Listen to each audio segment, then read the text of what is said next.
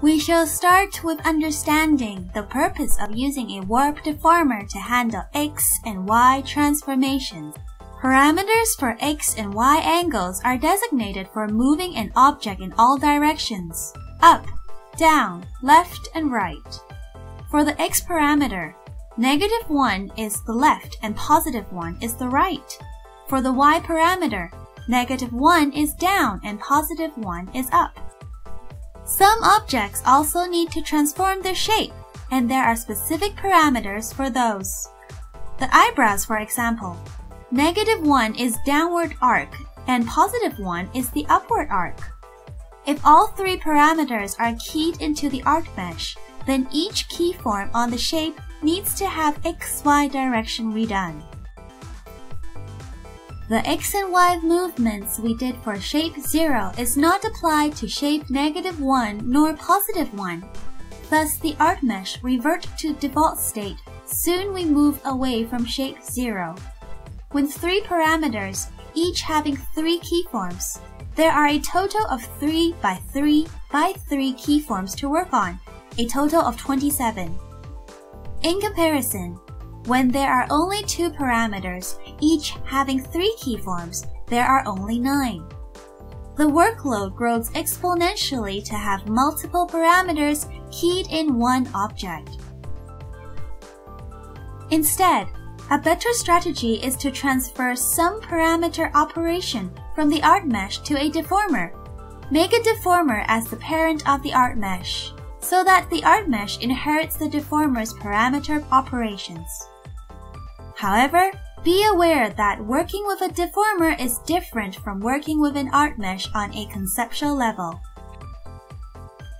Let's talk about the general concepts of deformers.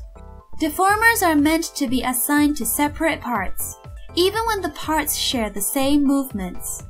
Although it is much less work assigning a group of art meshes all to one parent deformer, the outcome is less effective in representing the three-dimensional aspect of the object. When individual deformers are assigned to each part, there is a lot more freedom for finer control. Adding more detail to the transformation, the outcome is more dynamic. This is how we create a deformer.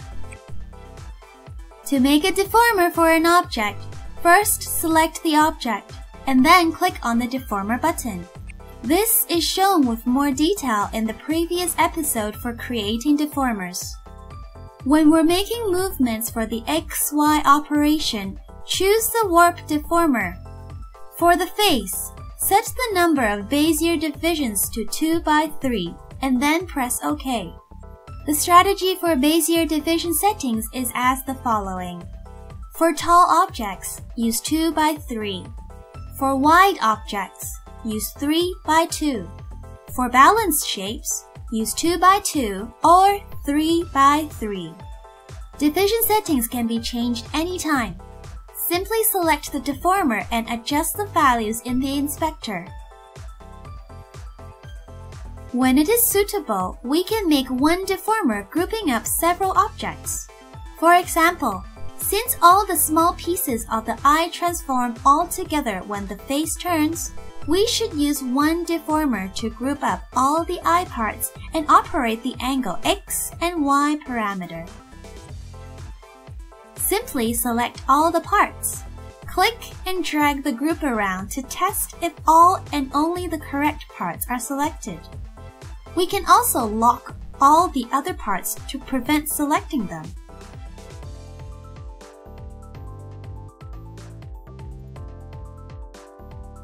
Then, click the Warp Deformer button and make a deformer to be the parent.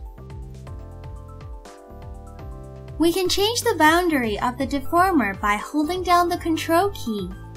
This would turn the red box into blue. When it is in blue, changes made to the deformer will not be applied to the child objects. Resize the blue frame so that the 4 inner vertices match the 4 corners of the eye. Do the same to the other eye.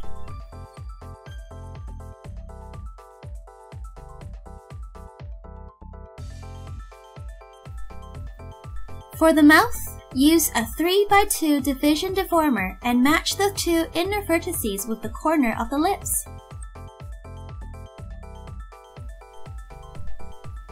For the eyebrows, let's go with a 2x2.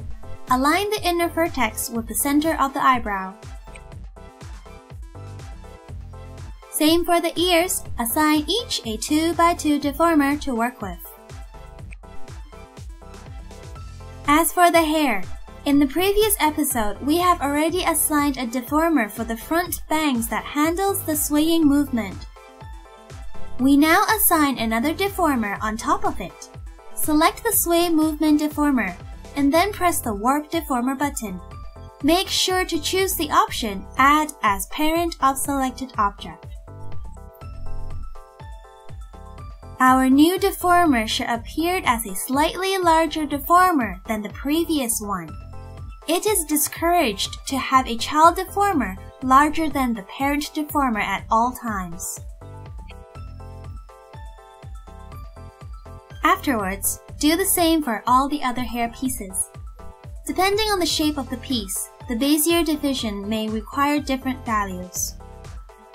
Now, we have all the essential deformers for the angle X and Y movements for the head. If your characters have accessories, those would require their own deformers too.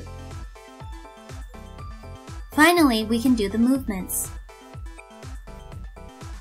Starting with the face, select the face deformer and give it 3 keyforms on the angle X parameter. Turn off the visibility of the other parts.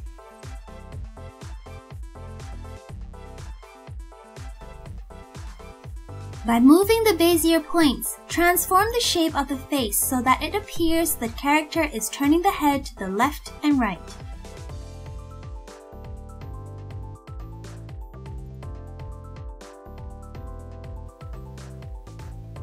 Objects that are further at the back moves little, while objects in the front moves in a wider range.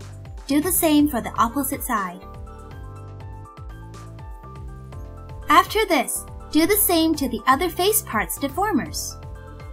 Just like the previous deformer, the remaining deformers should follow the same rule in general: wide movement for the front objects, little for the back.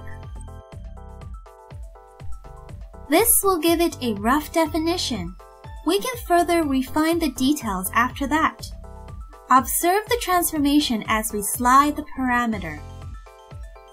This is how the angle X parameter is done. Next, we can do the Y angle.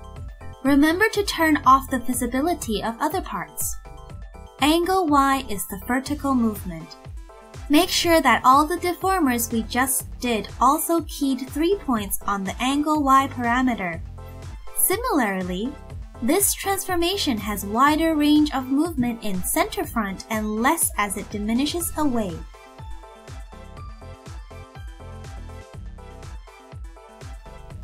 With X and Y done, each of them performs well individually, but when combined together, the face resumes to default state. It appears that we haven't set the keyforms for the 4 corners. Let's make the 4 corners. It is not necessary for us to do the 4 diagonal corners manually. There is a function that completes the corners for us. Click on parameter angle X to open a small menu. Click on the down arrow button for a drop-down menu. Click Select.